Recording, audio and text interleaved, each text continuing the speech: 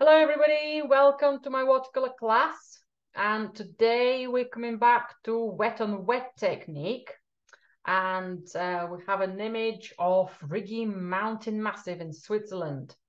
So we've got loads of fabulous blues of the sky and the mountains, beautiful pine trees, Christmas trees, that lovely range. We'll practice how we can work into them with wet and wet, and the beautiful warmth of the field in front of us. So we need to create the space and the depths of this gorgeous landscape.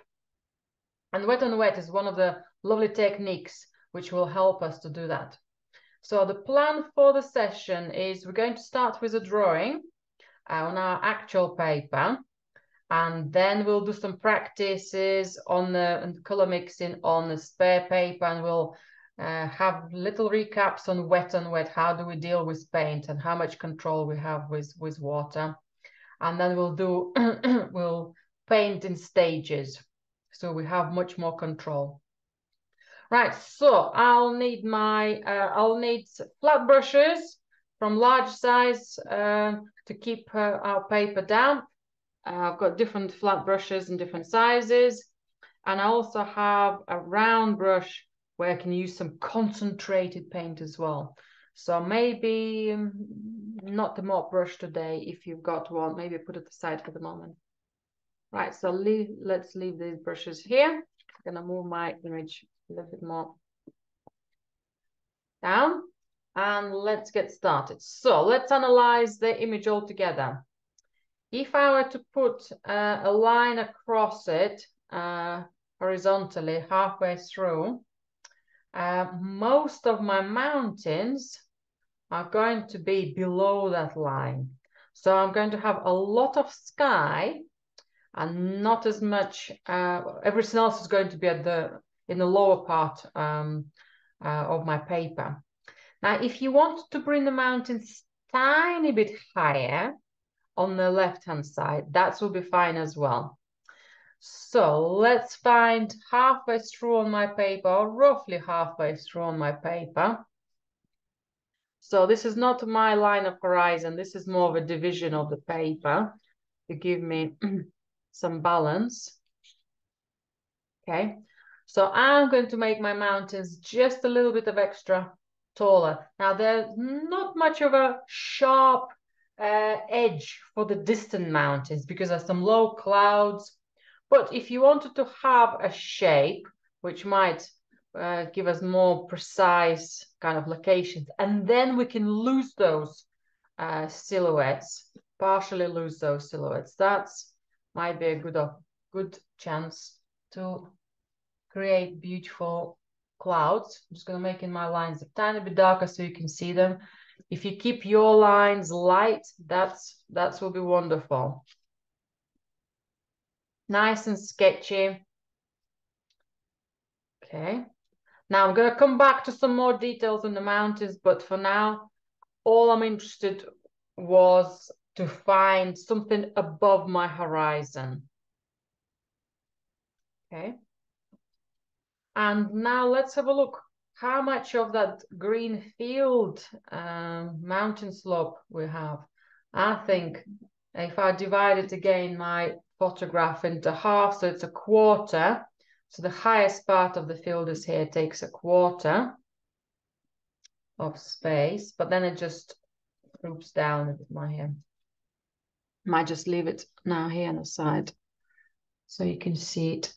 So it's going to come back somewhere here. Where is more of a shallow part of the field is, yes, so we've got a slope. The shallow end is probably going down towards the slope of the mountain. And maybe the next higher point is not going to be as high as on the right-hand side, maybe a little bit lower. So if that's a quarter, if I'll make it a little bit lower. So that variety is always something we're looking for.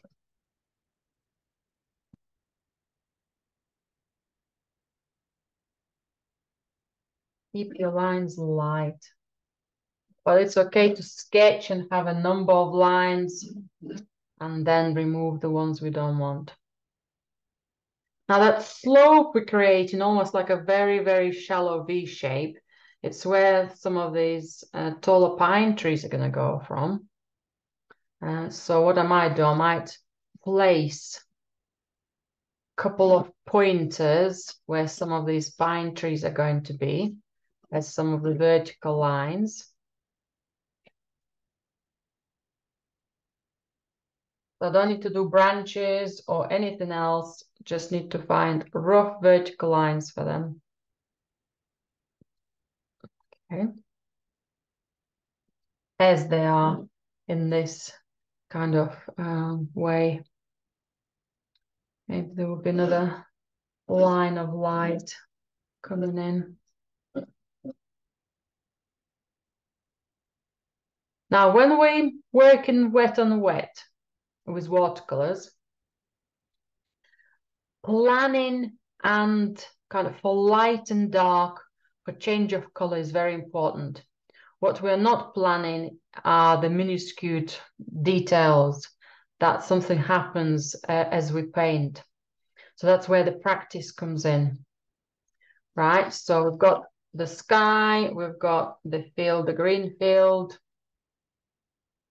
Now let's find, before we go into further trees, we can see a little bit of the lake. You might have not spotted it, but the mountains are finishing. There is a little pale area which breaks the darkness down and kind of gives us an opportunity to link the blue of the lake with the water of the lake.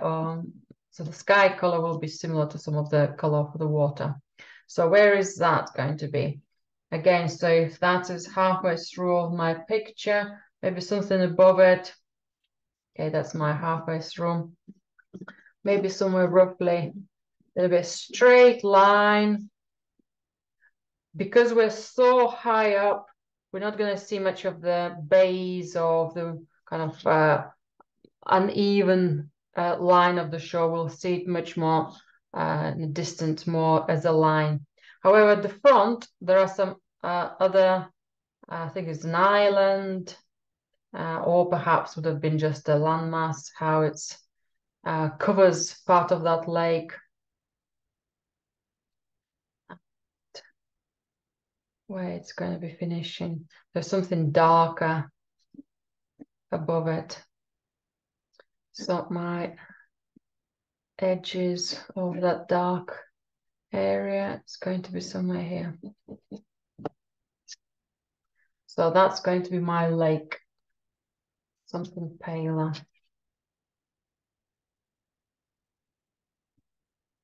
That makes and then kind of gives us an understanding. So we're standing on the top, the slope is going down, and then something else raises up, and again it goes away.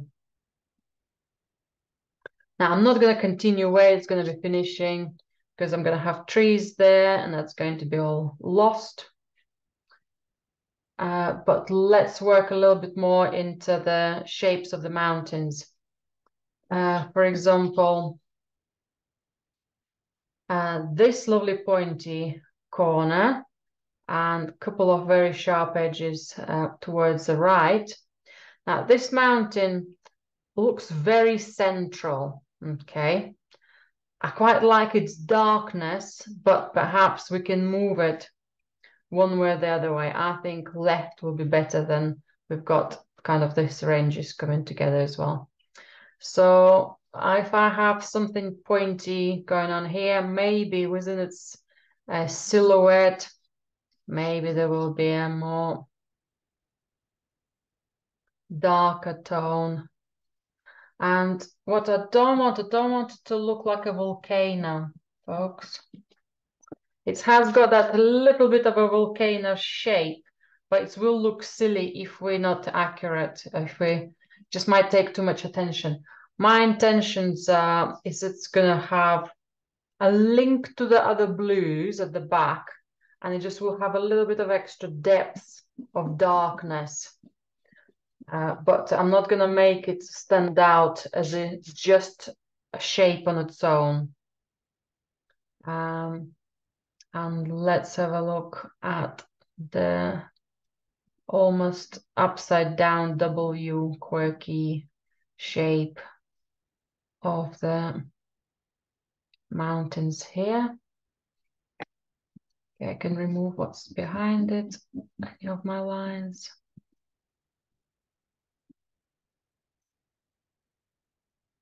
Oh, I had that horizontal line which I was dividing my piece of paper with, so I can remove that as well.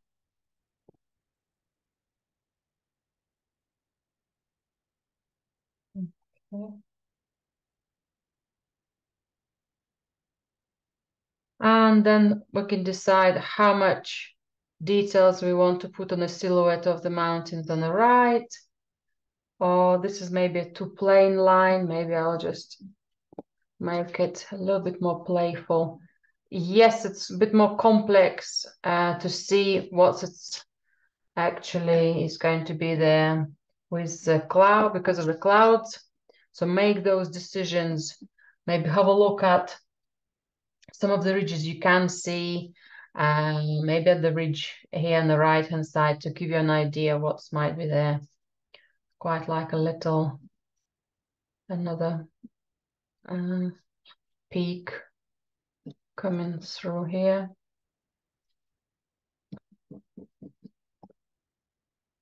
Just need to be careful so they don't look overly silly.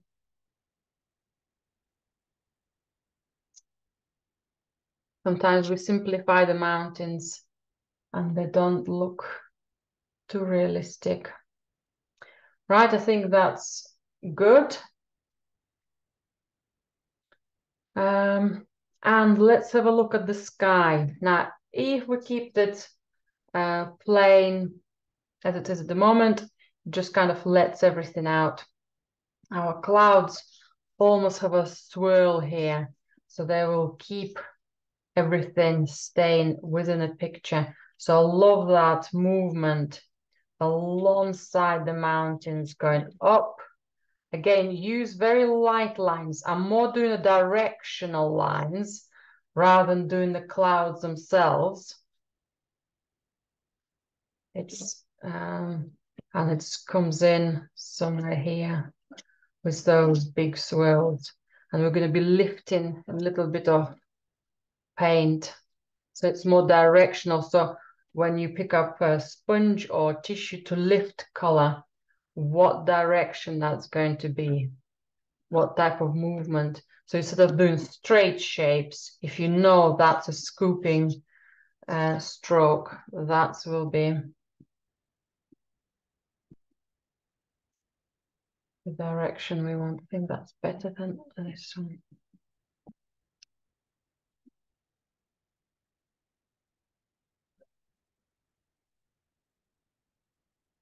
Look. Okay. Then we can play with some of the clouds and a little bit of lifting over the mountains. Right, and now we need to have a look at some of the pine trees. Now, we will have a little exercise on kind of building up the silhouette of the trees because it's a beautiful rhythm. Some of them are taller, then going almost in a line down, how deep they're going. There's a single one, there's even further depths, kind of drop into the gap between them. Then they're building up to a very tall one, and again, just going a little bit up and down. So I quite like to find where this tall tree is going to be, perhaps between the ridge here. And I'm going to compare it with my trees on the right-hand side, sorry, on the left-hand side. Are they going to be too similar? Or maybe I need to let this tree to dominate and drop the height of these ones down. I'm also going to compare the height of these trees with another dark mountain. So that's not competing with anything. That one's going to be competing here, yeah? So perhaps I even drop it lower. So that's my opportunity to check. So kind of roughly giving myself a few pointers, just double checking my lines are straight, so my trees are not going to be falling down.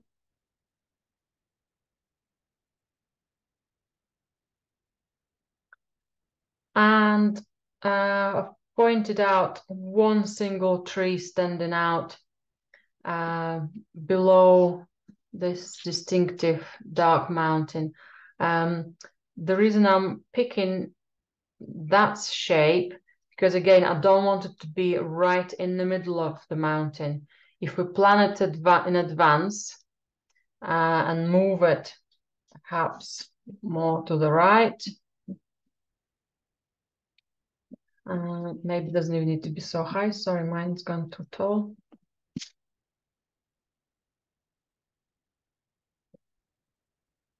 Okay, maybe even shorter, we'll see. I think that should be okay. Maybe that's one could go a tiny bit taller.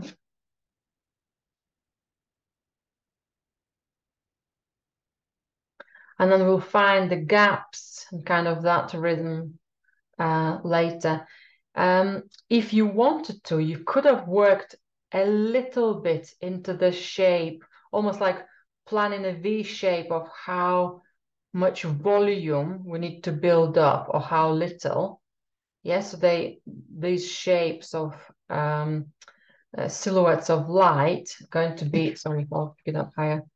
I'm looking at the silhouettes of the trees, that kind of V shape and that almost W. So one is a bit higher, one is a bit lower. Volume of it is easier to compare while we're drawing. And then we can just bear it in mind. Maybe another one somewhere there. They're not going to stay perfect, but if that's depth is going to be further and that will stay more shallow, that's more important. As when we paint, everything's going to be going so fast. We don't need to think as much. Our helpers are there. So what I have here, so I have few pine trees verticals. I have a little bit of pointers for how much space I'm going to see in between the pine trees. Don't think I need to do anything here because I've got one tree. I don't need to do anything above it. And that little gap is going to be more naturally done with a brush. I will plan one more smaller tree here on the left-hand side. There is a shape. We can just about to see a light on a smaller tree here. So I'm going to exaggerate that light when we paint. So it's not going to be a dark hole in this corner. So I'll put a shorter tree trunk.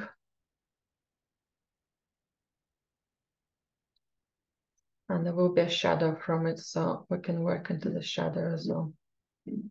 So then we definitely leave the space out for extra light. Something's going on for a shadow. If we don't draw it, we can do it with a brush, but that's an extra reminder.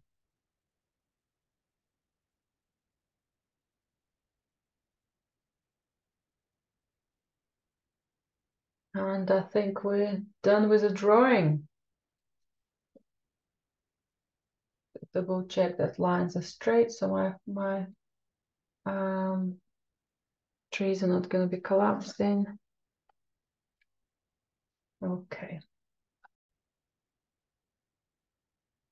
Right, so now I have a spare paper for practice, and we're going to start with some of the blues. Now, I'm not going to only look at the sky. I'm also going to explore some of the colors for the mountains in one go. So let's just get our blues out and then we'll practice some of the techniques we can use. So I'm using a flat brush so I can just see the colors a little bit easier by using some flat strokes. So I'd love us to get all our blues out on the paper just to see what you have. So I've got some ultramarine here. Sometimes it's getting them all out. I think that's close to ultramarine, kind of more brilliant blue. They're a little bit close to, a bit too similar. So I can perhaps illuminate one color. Okay, I've got some violet. So anything blue, violet, close to those colors.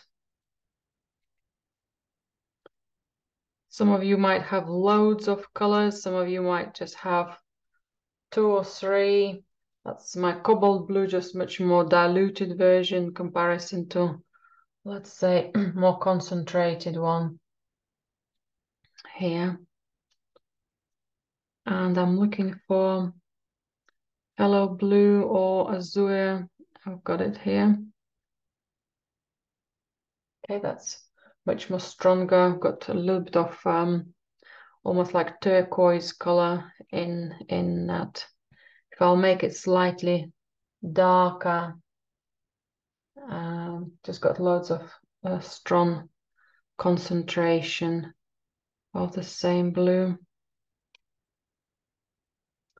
I have this super very pale color, but it has a little bit of white in it, but I don't often use it. It's almost like our ochre has a lot of white, so this is more opaque color for me. You don't have to have it. I'm just getting all my paints out in blues, looking for, okay, I don't want another purple. I'm looking for maybe indigo. Okay, that's a black. Okay, I've got it. So if you have indigo, that's great. Indigo is our black. We can mix it with black and blue. I'll dilute it. It's got more of a grayish look for it. Have we got anything else here? That's just black as well. And another color I'd love us to add to our blues is emerald green. Now, emerald green on its own is a little bit too bold, but mixing it with any blues will give us some beautiful turquoise colors. Oh, I've got another one here. I think that's another lighter, more of a white version of a cobalt blue. One of those ones, but a little bit stronger version of it. So in a way, I could group my colors, my blues, and that some of you might do as well, into ultramarines and purples. Okay. Bluey black. And the rest of my almost like turquoise blues, yeah? So they're all kind of a bit more together. And that one comes to them as well.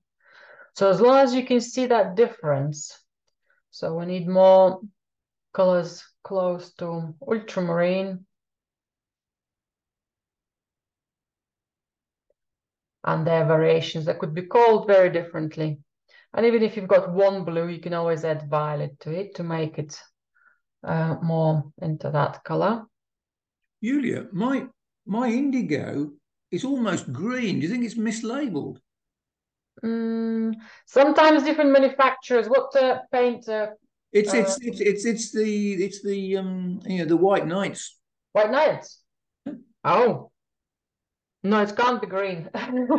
Yeah, it's really green. It's green. It's always, No. No, see if you've got any other dark colors and check if there is any very dark blue.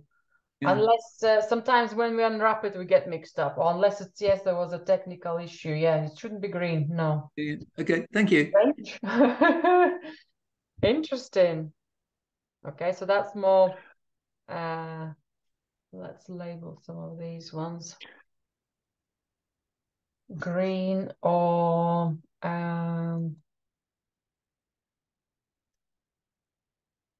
sky blue or phthalo green or anything with green. Emerald green, really. Yeah, I've obviously dropped them in the wrong place. Ah, okay. Have you found it? I think I've found the one that's indigo, which is where I've obviously mixed up the green and the indigo. It's fine. No worries, that happens. Yeah, they're Yeah. just looking black at this surface. That's why we're checking them. That's why we're checking them as we go. And that's my indigo. So that's black and blue. So we have almost like 3 categories in our blues there, okay? And of course, we can make these colors much more concentrated and much more diluted. So let's pick up one of your darker pigments. It could be ultramarine or any of the other blues, which will be the darkest ones. Maybe not indigo, so we can see the color. I'm gonna go for my ultramarine. And let's make it as dark as we can make it, as solid as we can make it. Okay. And let's gently dilute it and make it slightly more lighter and slightly more lighter. Okay, and perhaps doesn't have to be a specific order. I just want to see a little bit of that light coming through just by adding a tiny bit of extra water. And I'm dabbing on my paper towel so it's not too watery, not too runny. It also allows me to plan how I'm diluting my colors. And can I get something off-white? Okay. Another way of doing it is working into a solid color and then moving towards washing the brush, getting a bit of water, wetting the surface, and then just dragging that color a little bit out. Sometimes it's easier to do one technique or the other. All I'm interested to see how that concentration of paint could be controlled. Can we see that change of darkness?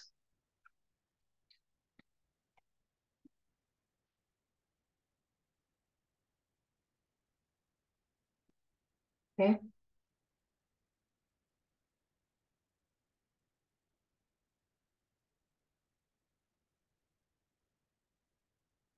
And then how we can blend our colors together. So if we start with ultramarine, I'll make it slightly wider section so it's easier for us.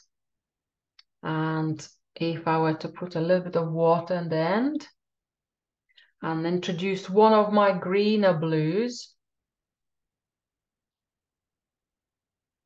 Okay, I'll just put a more fresher one here, maybe merge it together, maybe overlap them. Okay, maybe go a little bit there, a little bit back to make them merge more evenly. And have a little bit of water again. And we can go a tiny bit more into the emerald green and merge it again with our earlier blue.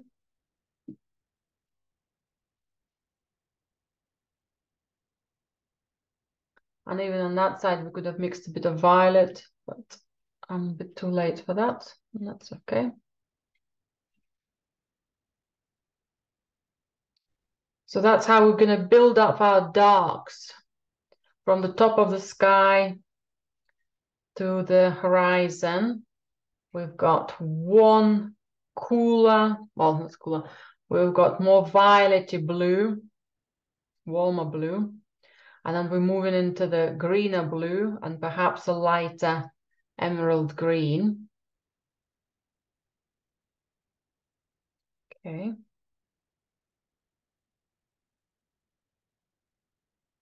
That's going to be our plan for the sky. And for the mountains, we will be building some lighter, so perhaps lighter greens, greeny blues, for some of the lands and forests and lower sections of the valleys. So if I were to build up, just looking at some of the shapes of those valleys, some of those pale greens, blue and green mixtures. Now I'm putting them more as a shape in comparison to a blend here. So then I can contrast them with ultramarine. Okay, as a slightly darker tone. If they blend and run into the shapes into each other, that's okay. But if they stay separate, that's good as well. So let's say that's might be one of the mountains there. And we can also add to ultramarine a little touch of violet. And then our mountain suddenly will have a darker edge to it, or silhouette, or shadow, more darker woodland, a blend of darknesses. So we have more soft merges of color, and we'll have a little bit more precise blends, not blend. Well, in wet and wet, there will be more blends, but they're coming up as shapes. And just placing them in those patterns gives us enough understanding of the terrain. Okay. So lighter tones first. Those greener shapes I applied earlier. And then I went for, so in a way I'm working from that area, moving to something here, moving to something here, moving to something more violet. Only because our greens are paler in the in consistency. If you wanted to put something pale violet, that's fine as well. We can do that on the earlier stages as well.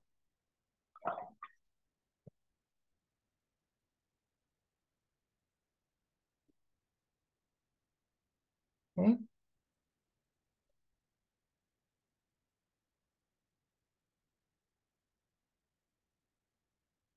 And let's do a little practice for clouds lifting and how we can paint if I painted my mountain here more on a dry surface, there is a little bit of softness going on, but overall on a dry kind of principle, we can see at least control, where the color is going to go, what's going to be light, what's going to be dark.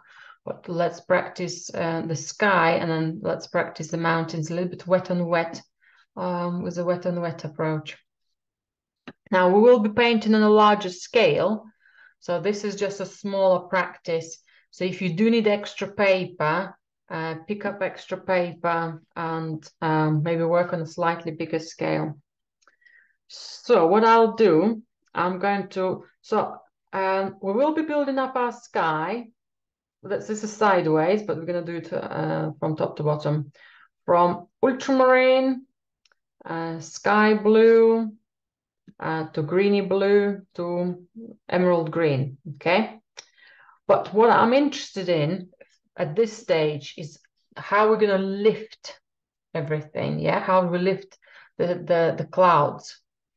We'll manage the colors afterwards. So let's just apply something darker and lighter like we've done in one of the samples, just for simplicity.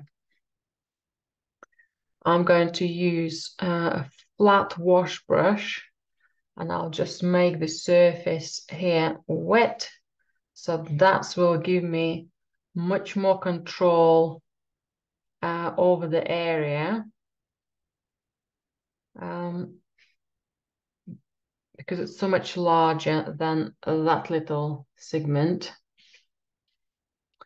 Okay. And then I can go with my other flat brush. I'm going to go for my ultramarine just to simplify everything. One color at a time. I will make it a little bit more complex as we get to the bigger piece. So stronger pigment at the top. I'm going to have a tiny bit of water as I'll apply the layers lower, and tiny bit more water to get that softness through. Now, while everything is wet, we can work over if we want to make it even. However, often, you know how we had that swirl when we were painting this, drawing this swirl. So if I wanted to make a little bit of a directional strokes as I will be painting on a larger scale, that will be fine as well. So then we don't have that fence-like painting. And my next trick is to use a tissue, the edge of the tissue, and plan against our lines and lift some shapes. I've lifted a little bit. I'm going to turn the tissue and have a clean edge. I'm going to have a bigger shape of the dabs of the cloud, perhaps here. Now, if we do it too slow, I'm going to turn again the tissue. If we do it too slow, nothing's going to be lifting, or it's going to be lifting very lightly. Sometimes that's a good thing, sometimes not so good thing. Dragging a tissue will give you some fantastic marks, as much as dabbing. Yes, so if I want something individual and more precise and much more whiter, I'll need to do the dabbing. If I wanted to do more feathery strokes of much more higher clouds, dragging will be much more fun. Okay, much more natural in the appearance. And the little close-up clouds next to the mountains, we'll do at a different stage. We have lots of light tones here, so we're not going to really see them if we do them right now. Especially here, my paper is reflecting. It's very wet. So all I'm going to do here, I'm just going to dry a little bit of that paper. And I'll show you when it dries. So from this exercise, all I want you to take is the direction of the paint we're applying, of the blue, something lighter and darker, darker at the top, lighter at the bottom, a bit more of a direction of the strokes. And then how do we lift? How quickly we lift, or how much time we leave if we want to have much more gentle strokes. And in a way, you can have a number of sheets practicing, using different tissue paper, using different, you can even use a sponge. So we'll give you different, okay, that's probably a bit too late for a sponge now as well. But different lifting techniques come from using various quality paper. Okay. And what I wanted to do at the bottom here, maybe just to practice doing our mountains in a little bit more wet on wet approach. So again, I'll need to re-wet the surface because it's drying now. So I'm going to wet the surface. Only going to need a little bit of color here, so I don't need much space. I'll use large flat brush again for one of the green and blue colors.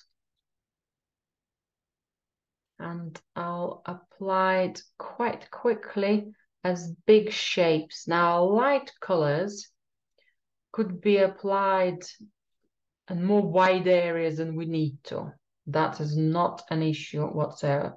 So somewhere at the base of my mountains, I just put a bit of green and blue. And then I can go for slightly darker tones, let's say ultramarine. It's still very, very wet. So I'm going to place it, I'm going to dab the paintbrush on the tissue so it doesn't allow to run as much. So I'll have some exciting shapes coming, but they're not adding extra water to the paper. And then I'm going to pick up a little bit of violet and ultramarine.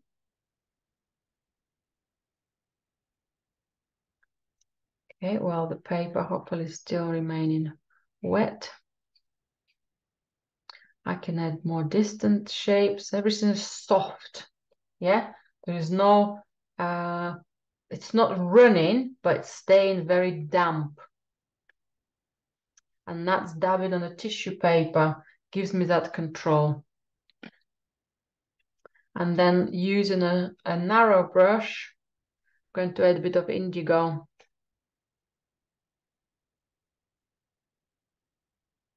If I'll remember where my indigo was.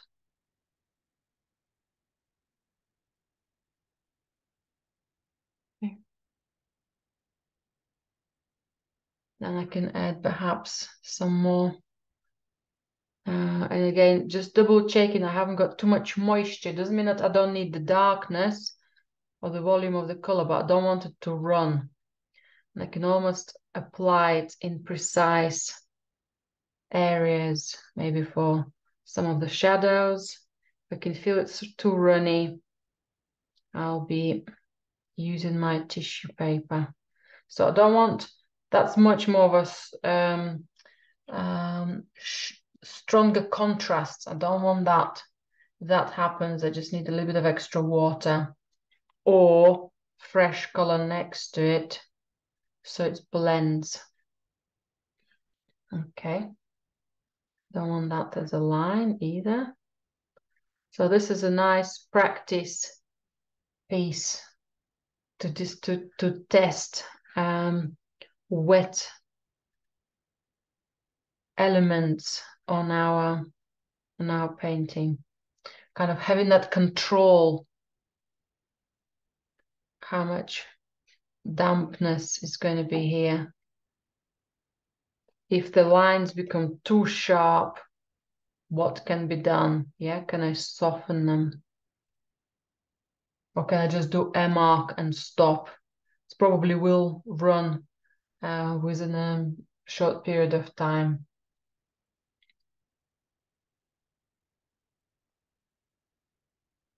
And if I did want some extra clouds going over the areas, I can dab with the tip of my tissue. Probably circular type of marks.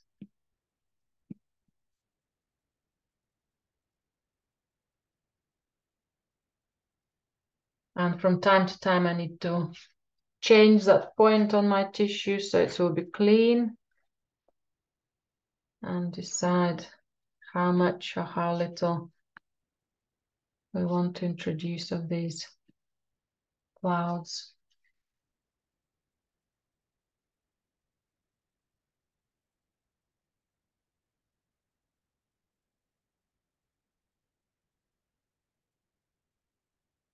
And if we can focus on something is less successful, can we work into that? If there's something more successful, maybe we'll leave it out. That variety is going to be here. We need to introduce a little bit of extra coolness to the sky, or a little bit of that blue. I can use my tissue as well. I'll put a tiny bit more water on it. And just lift it with the tissue. So let's say if I want to do a tiny bit of shadows on the lighter surface, that's a little bit too bold. So some of that could come up. And again, it has to be tried out and a little bit played with before we get into actual piece. Okay. So lots of fluffiness going on. Not quite happy with balancing of things, but more interested in softness and sharpness and how kind of the order of the pigment we're applying there, yeah?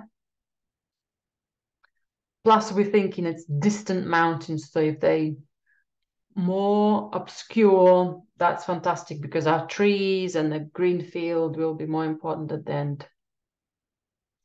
So for any watercolor, especially wet on wet, those practice pieces, I might do 1 sky, 2 skies, 3 skies, changing the layout of the clouds, varying the tissue and the marks, varying the color and the kind of the blend range of colors, trying different kind of how big my paper is, because one thing we're doing a small paper, another thing we're doing a larger one, varying the mountains, working things out. So it's a very quick painting, but it's a planning what takes time. Okay. So let's move to our actual painting. So step number 1, I'm going to do the sky only.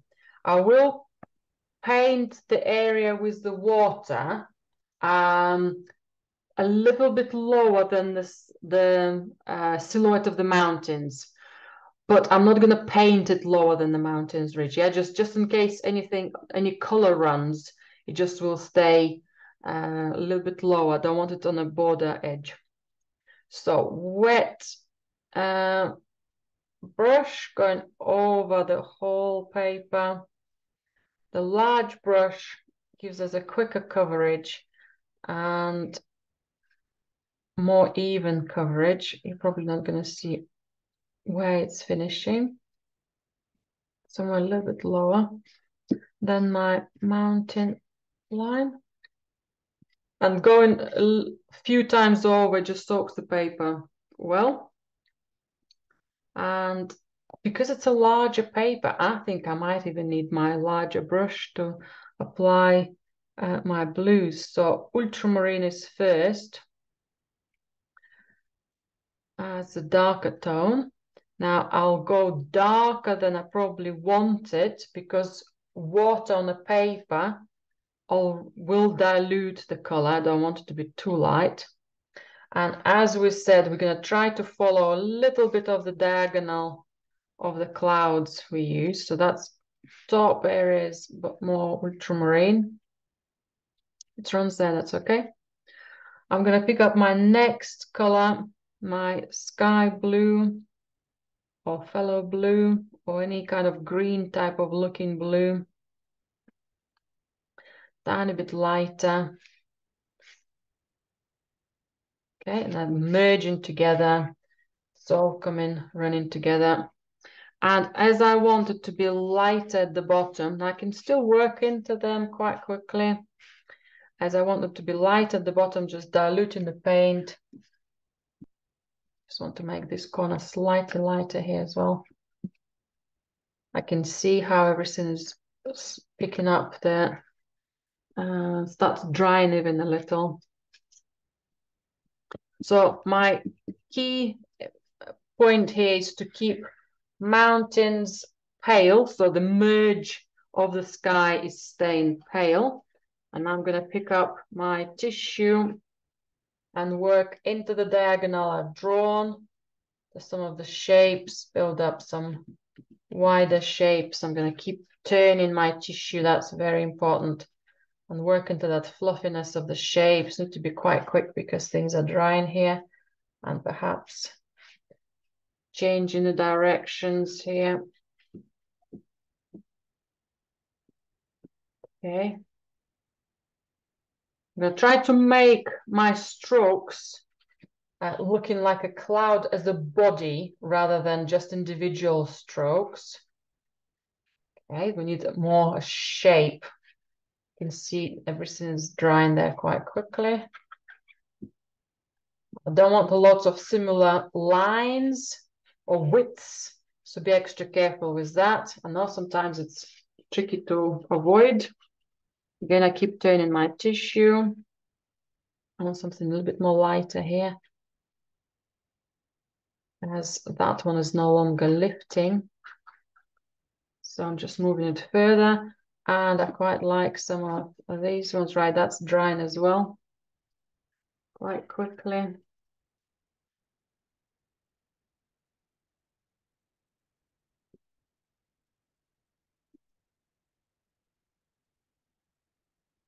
Okay. And now what I might do, some of my paint on the top dried very, very quickly, and it is pale. I'm gonna let all my sky dry, and I might need to introduce a little bit of extra darkness for my sky. It's has settled too quickly for me. Right, this cloud looks a little bit lonely on its own, a bit too bold. So let's just break it down. That's better. So nice whispery clouds overall. They work together. And I'm going to stop at that, okay?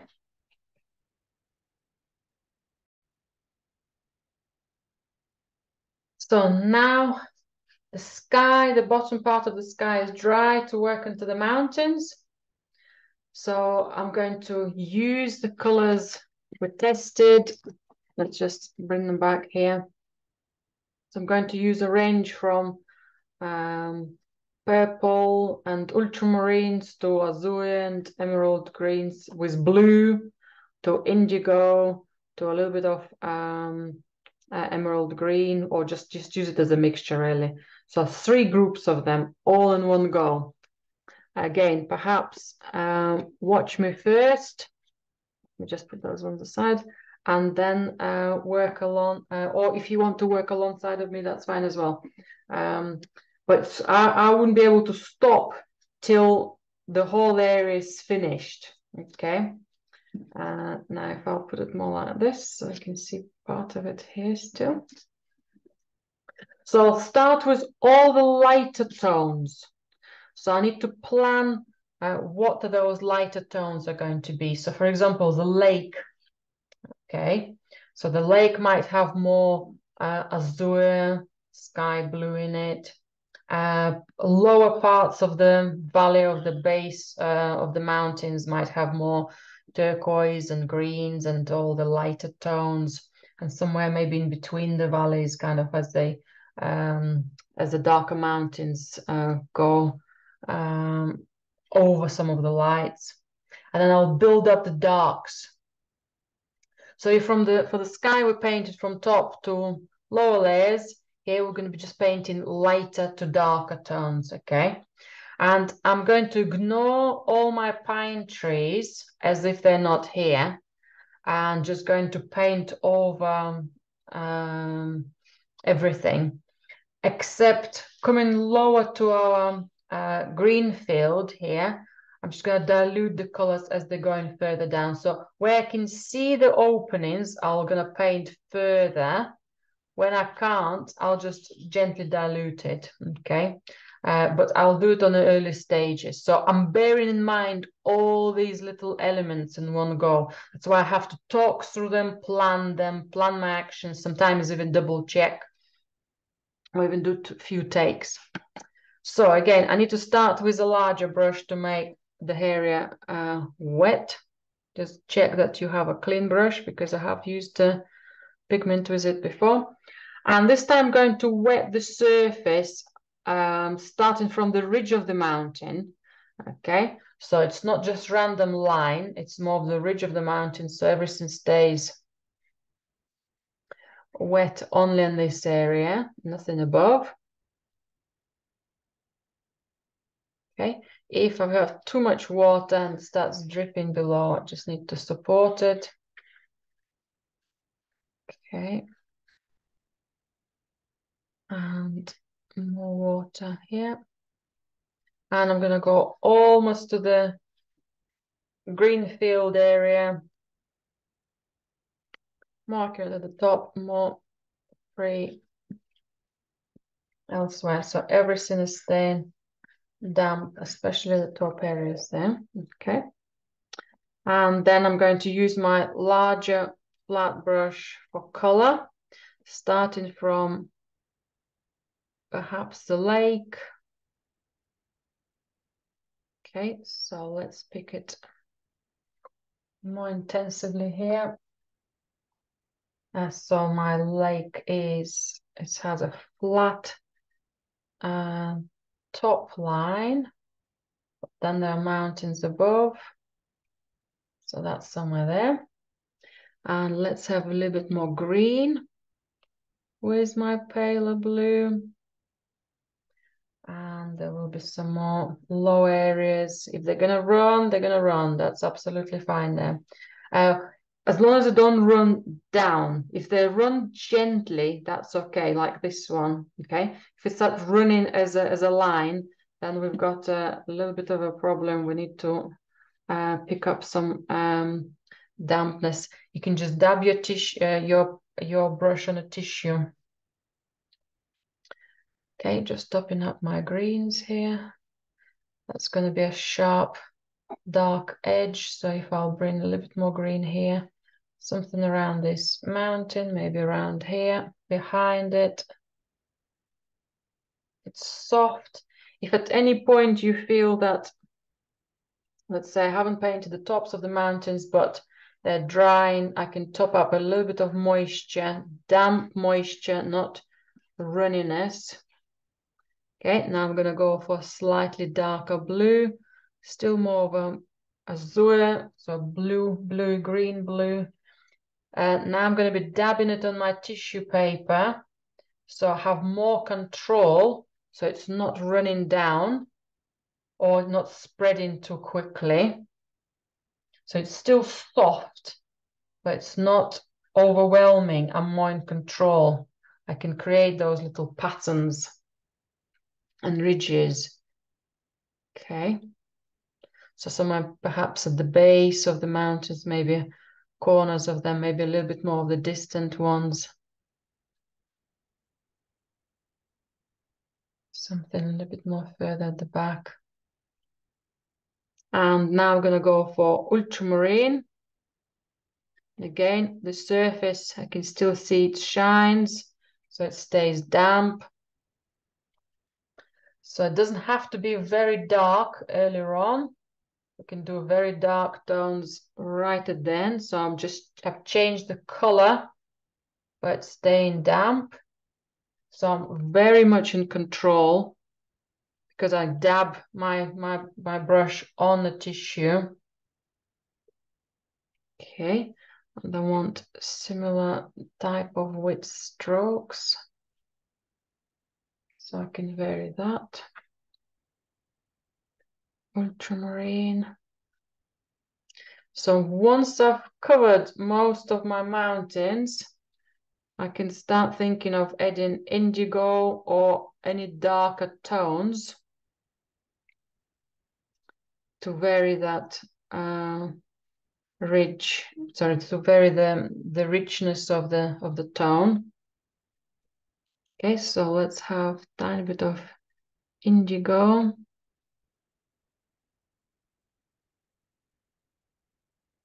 And perhaps a dab of violet there as well. So this mountain could have more darkness.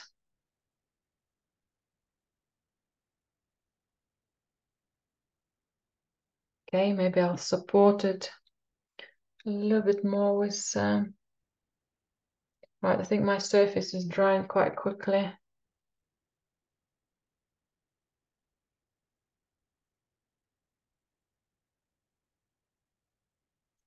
A little bit more violet. I can definitely see, oh, this is, so I haven't painted anything in front because I can see I'm going to be fighting the time to work quicker. Everything's still damp, but not as runny.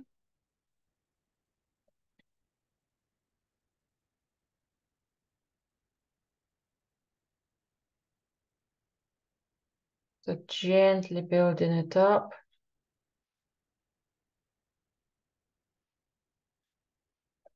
Okay, this is very dry, so a bit of water or damp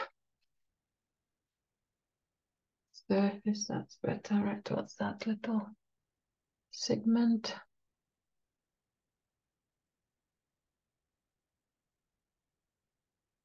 And then I can work into the lower layers.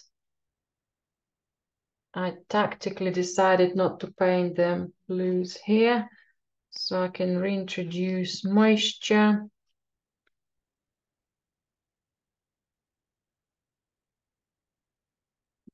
I think my paper is absorbing water today quicker than expected. Perhaps the room is nice and warm. So then here I'm going to bring again some stronger pigment for the mountains. Perhaps that island, the other side of the lake, or another something rising over.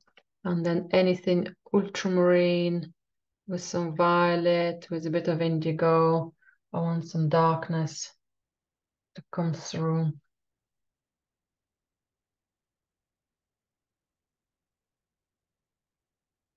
Not overly dark because trees will be important to us in its silhouette shape.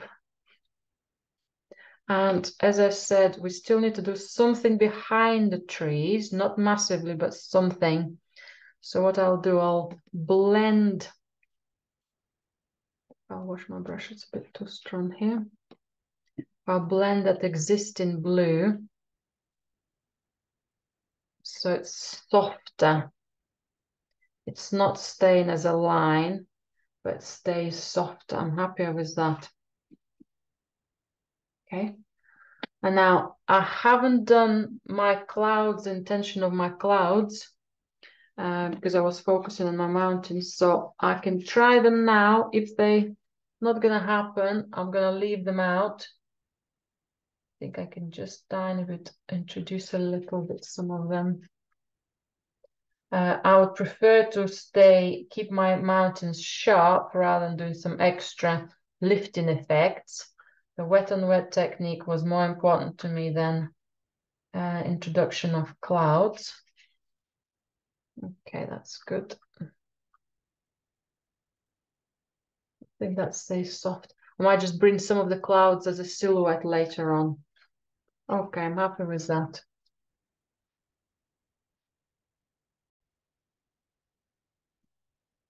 So now the mountains and the sky are finished. Let's explore the colors for the green field.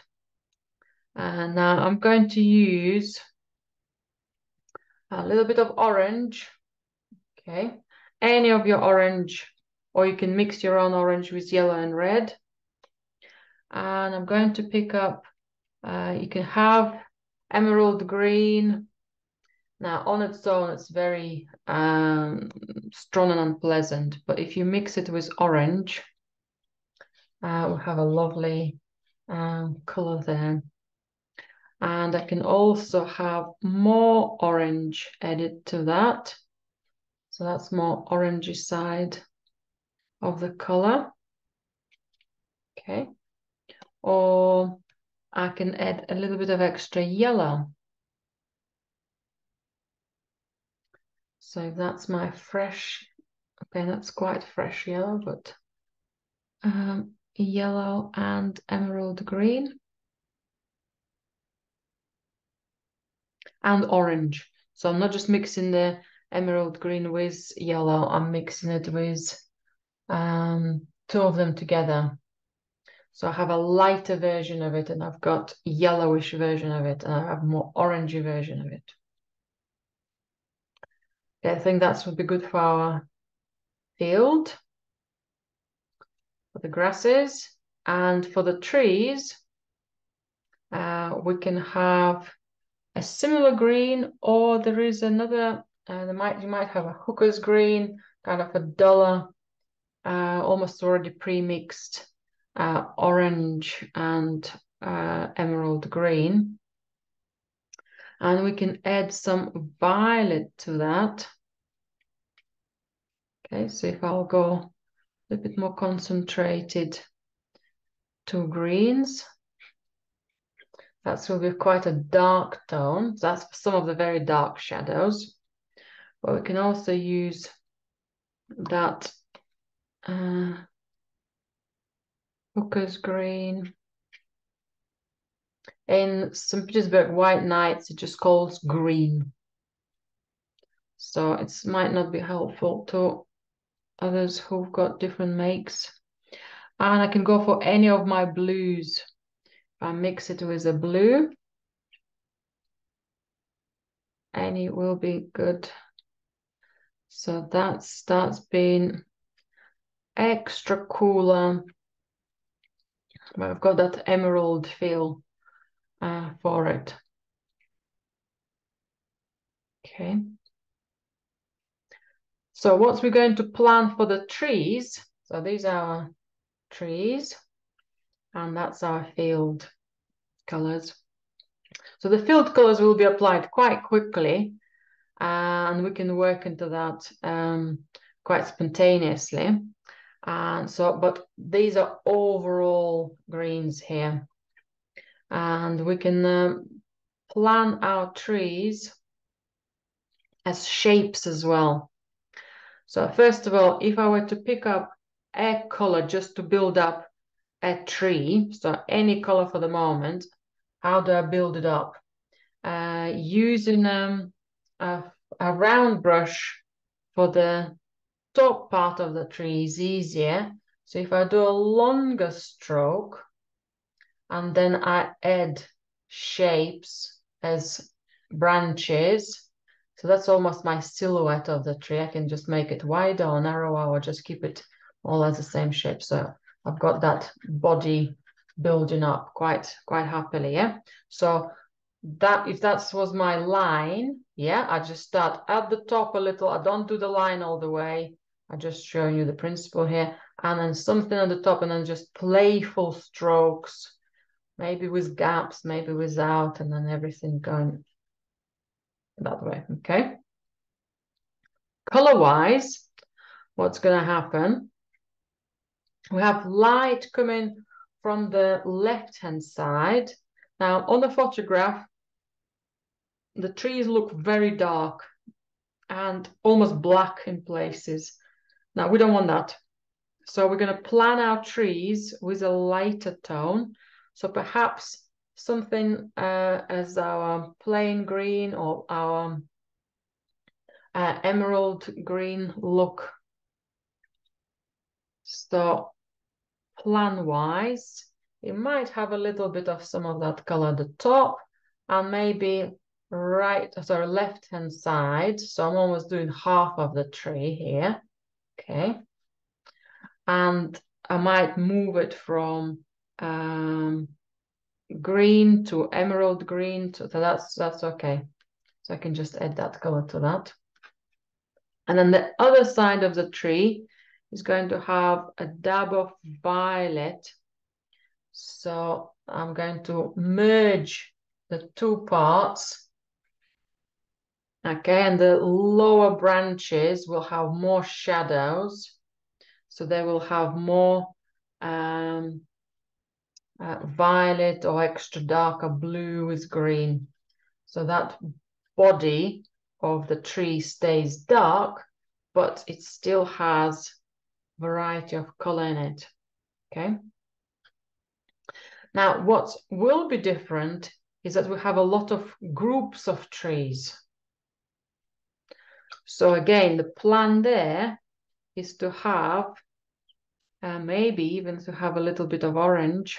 So if I have my field, let's say, and all my trees are staying somewhere here, I need to almost plan where I'm going to have a little bit of light. Okay, somewhere here, maybe somewhere here. Okay, maybe a bigger group somewhere here of light, where this light is going to be. Because I'm going to paint most of the trees quite quickly together. Okay, maybe there will be another group of light somewhere here. Maybe I'll move from that color to emerald green by using my other green and blue. Okay, maybe a bit more diluted. Okay, where are those shapes going to be? If needed, we can do a group at a time. Okay, so just need to make sure that they merge between themselves, but that's going to be a group at a time. So once that one's done, then we can go for our darker blue and green and violet. And then we can add other trees which might be behind them, other trees or branches which might be parts of them. So it starts becoming a very vibrant silhouette of trees. So there is light and dark within those shapes. Okay, and that wet on wet technique will be happening as you're painting. Of course, you will have some dry edges for this stage, and that's totally fine. And that's how we'll have some gorgeous silhouettes of the branches, but it's going to be built up quite quickly together. Okay, now if you feel a little bit rushed and not ready for doing it on a painting, I would prefer you just to practice it on a separate sheet first, and maybe do it after the video is finished. Okay, so then you can come back to it. So practice, practice, practice before you do your final stage.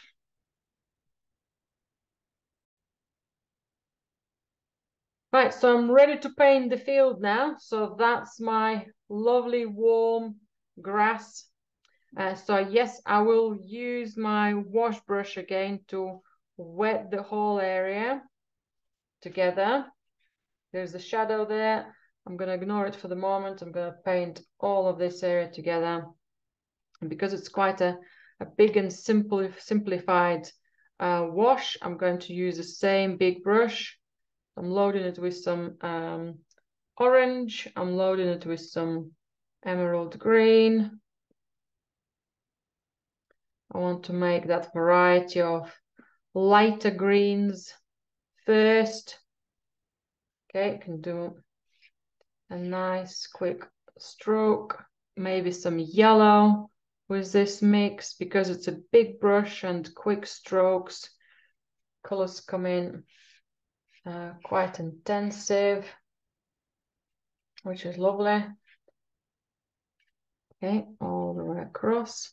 And I want to pick up a tiny bit more orangey green for the lower part, perhaps even changing slightly the direction. Okay, how the pigment is running is quite exciting. That's all going to come in. But I have a nice dark shadow here in a moment.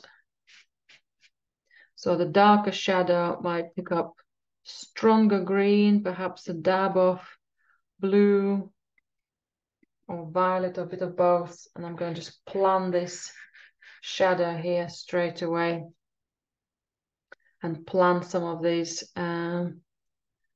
trees as a base.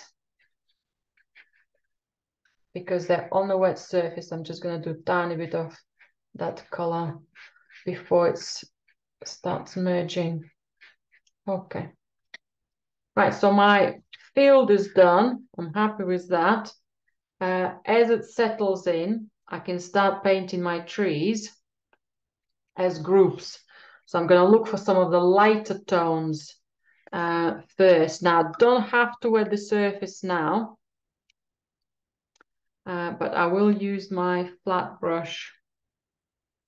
Okay, let's paint it. So let's start again with a little bit of orange and green. I think that orange and green is a little bit lighter. It's a bit more exciting for small volumes of the trees. So somewhere, so now I can see where my gap is going to be. So somewhere in the border here, if I start with a pointy brush for the top of my pine tree, okay, so that's somewhere here. My trees, so my mountains are quite dark behind, but it's not going to stop me to see the light green. Okay, I'm picking up a wider brush as it's easier to cover the surfaces quite quickly. So let's do a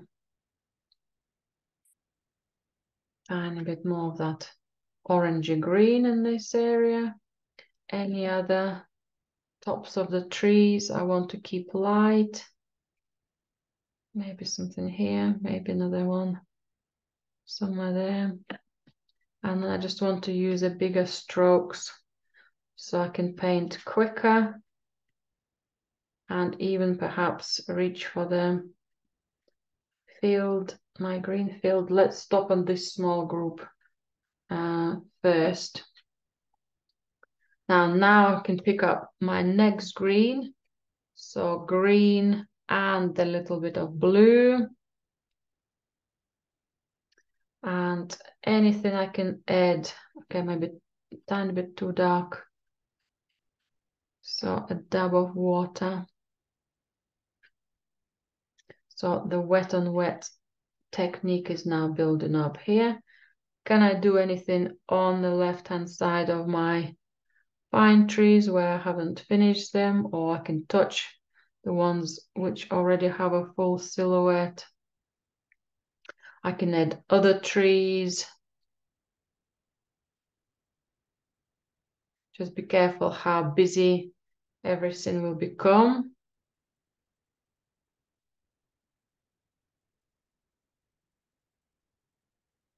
Okay, I think that's a good go somewhere here.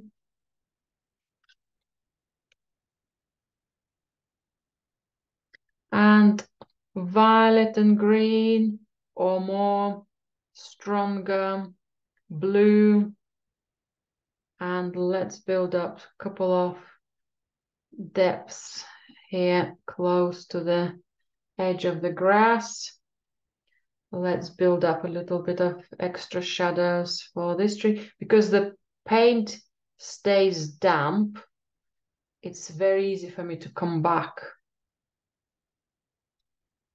Okay, some small individual strokes, some larger ones. Okay, let's perhaps stop here.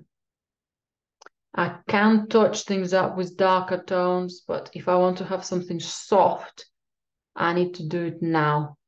If I want something sharp later, I can do it at any time. Okay, anything soft need to be done now. So concentrated paint, and occasionally I dab it on a tissue, so just checking how much runniness of that that brush still holds. Okay, let's do now trees which are here at the front. They will have more light tone. Okay, orange, an emerald green, or any other green. So as long as we have a little bit of extra light there. Now I'm not going to start here from the top of the tree. I'm going to think of the body as I've just been dragging it a little across. So the top of the tree is going to be more of a silhouette for me. So I'm going to leave that one be.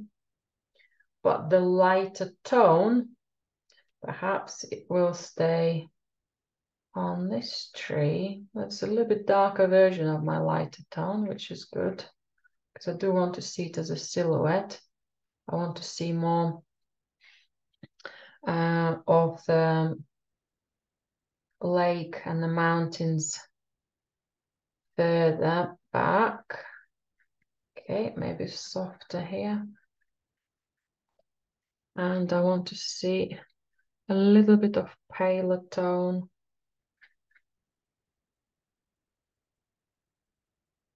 Okay, perhaps somewhere here. Or maybe a diluted version of blue and green. So it's lighter tone, but it's cooler. Okay, so I've got this a little bit of a block. Okay, and I'm ready to work with darker tones. Okay, I'm picking up my smaller brush, green and blue. And let's start with some of the silhouettes. Just test how dark it is. So perhaps my tallest tree first. So I'm making sure that I'm not going to go any higher than that. And maybe another one. So I'm painting not one tree at a time. I'm painting groups of trees. I'm looking for darks and lights. There are loads of similar heights of trees. I want to vary it. Let's do one a bit more close. And let's do one a little bit higher. And I can still see my line for that V shape I wanted. So maybe there will be another tree somewhere here. Those are going to be more branches. Okay. Green and violet for anything extra dark. These areas are still damp. So I can offset the trees at the front with the shadows behind them.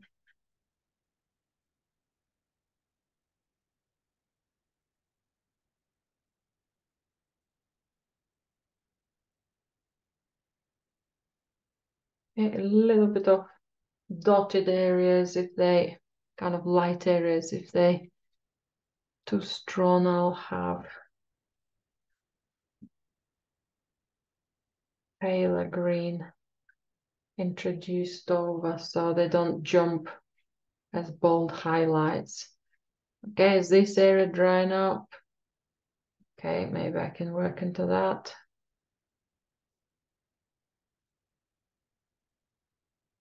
Have another friend here.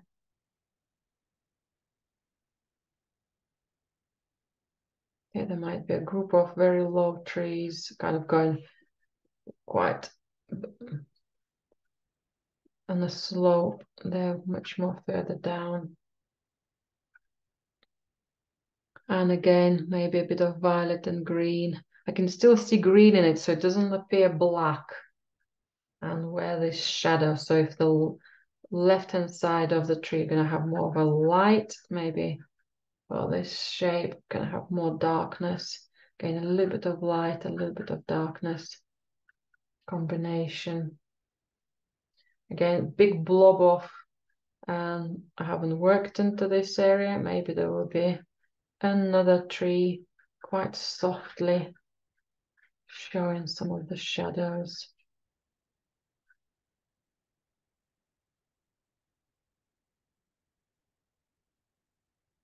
Yeah, this area is very dry. I might come back to that. So I have warmth, coolness of light. I've got lights and darks. Don't have too many white little gaps. If I do, they're balanced on how many. Okay, let's finish this area now. So again, some more green and blue.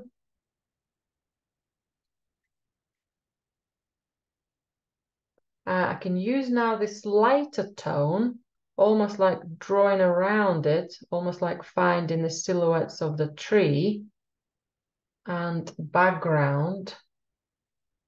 Okay, that's might run. So let's find that silhouette. Okay, so we start seeing the shape of it a little bit bolder, a bit stronger. And then the lower areas, I can start introducing some shadows under its branches or between branches.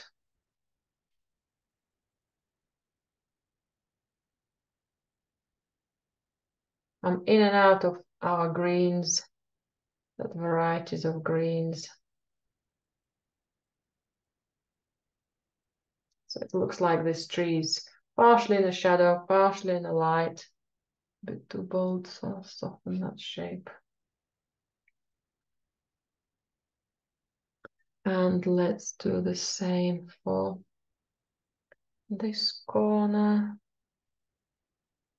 This tree might find itself in more of a shadow here as well.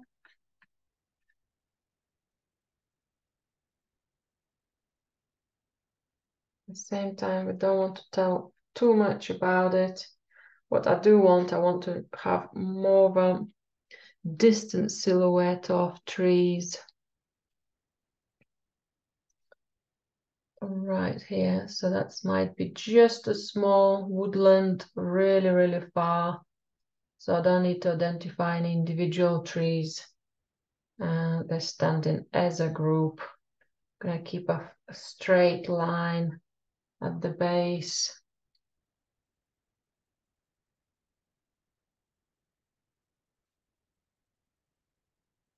Maybe even give it a slant. Okay, now this tree is a little wobbly. So let's balance it out with some shadows.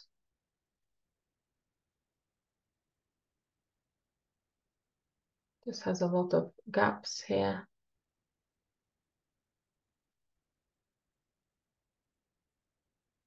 Maybe some pine cones, maybe a little extra details. Maybe don't have to explain what it is. Okay, that's looking good. And as the tree shapes dry, it's partially still damp, but as they dry, I can see the final true darkness. And with a slightly larger brush, I can come back. I think that one will dry slightly lighter than it is at the moment. But some of the other areas, I've got a line here. I don't want a line. So maybe I just tiny bit can touch things up with a in between orange and green color. Give them an opportunity to dry as a unity. Work into this line of a field. I think I could do with a tiny bit more shadows, perhaps here. Okay, that's good. And I think I could break down my field as we did found and lost edges for the mountains. I want to do the same for that line for the woodland. So I've got a sharp line. I'm going to have a lost line suggested in tiny bit of water and softening that border. Okay, something a little bit more sharp, something a little bit more soft. Okay, and with my big brush, let's have a tiny bit more darker orangey green. I think that will work well.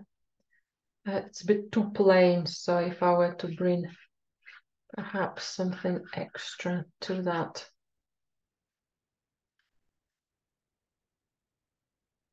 As a slope becomes more intense, yeah. Maybe that pale color is too strong zone. Okay, that's better as well. And that intensity of light here is quite good. Just gently a bit more. And I think I'm ready to stop. So there are loads of things going on in the last stage, and I can't stop when I work into it. I can break it into groups, and I can practice those groups. Another group, maybe another group, yeah.